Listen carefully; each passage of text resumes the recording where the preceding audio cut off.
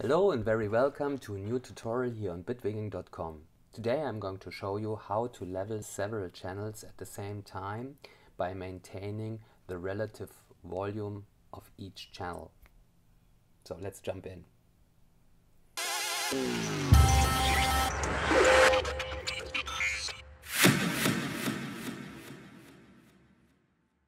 As you can see here, I have a simple project with several audio tracks loaded, which I'm going to play now.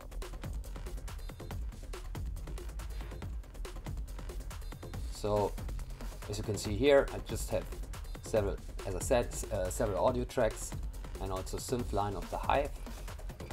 And I want to change, let's say, the levels of those channels, because for the reason I need some more headroom, probably in the master mix.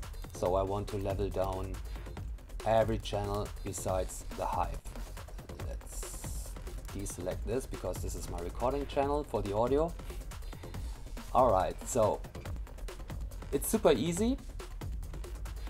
As you can see, these channels are selected and highlighted, and now you can click on here, and by swiping up and down with the mouse you can change the volume, but the relation of each track is still maintained.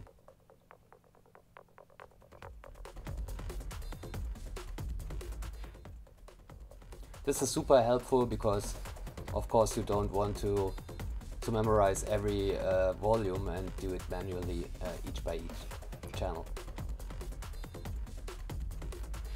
So that's already for today. It's just a quick tip, but it's very helpful, I guess. So see you next time, and I would appreciate if you like my channel and subscribe, of course, to my channel. Bye bye.